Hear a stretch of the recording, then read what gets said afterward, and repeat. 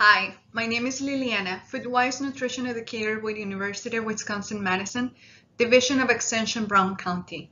Have you heard about P-EBT? No? Pay attention! This information can be really helpful for you and your family. First things first, what is P-EBT? P-EBT provides temporary food benefits for children who usually get free or reduced price school meals through the National School Lunch Program. These benefits are called Pandemic EBT or P-EBT. Good news, isn't it? Now, let me explain how you can apply for this great benefit. You can get in touch with your food service program for help with the application. As well, under this video, you will have access to a link that connects you with the online application process. If you already have a Quest card, like the green one that you see on the screen, the benefit will get loaded in the card automatically. Still there? You can use these cards like a debit cards to buy food, seeds, and plants. If you're able to get them benefits, you will get a combined benefit amount for March and April of around $176 for each child. This is a retroactive benefit. That means even though March already passed, still you can apply and get the benefit. For May and June combined, you will get around $148 for each child. More good news, you will have 1 year to use the benefits. Now, let's think about the benefit of using P-EBT for healthy eating. You and your family can benefit from eating healthy. To name a few benefits, you and your family can feel healthy with more energy. Eating healthy will help prevent and manage health conditions such as diabetes and high blood pressure. Eating healthy can maintain a healthy weight, and you will be a role model for your kids. One tool that can be used to make sure meals are balanced is MyPlate. MyPlate contains 5 food groups. The goal is to eat from all 5 every day. And you can see from the size of the pieces on MyPlate that you should eat more from some food groups than others. As you can see, fruits and vegetables fill half of my plate. Not every meal will contain all 5, but the more food groups you can include, the more nutritious your meals will be. I know that you think eating healthy is expensive. Please know that you don't have to spend a lot of money to purchase nutritious foods.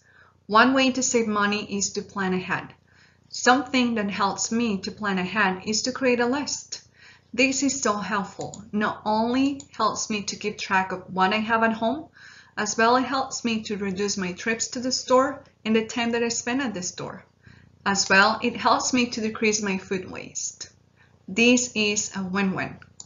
Please check the links below. They do have more information about meal planning and other great resources. Let me show you how I save money on foods this week and having nutritious foods at the same time. For fruits and vegetables, I did buy what was in season, which tends to be the cheapest and tastiest. This week, I bought peaches and cucumbers. Of course, bananas and celeries, they always tend to be pretty accessible. Speaking about fruits and vegetables, farmer market season is open. You can go to the farmer's market and double your money there to buy great produce. Here's how. You go to the farmer's market information booth with your P-EBT. They will swipe your card and they will give you tokens to spend at the farmer's market. You will also receive an additional free $10 called Double Your Box to spend on fruits and vegetables.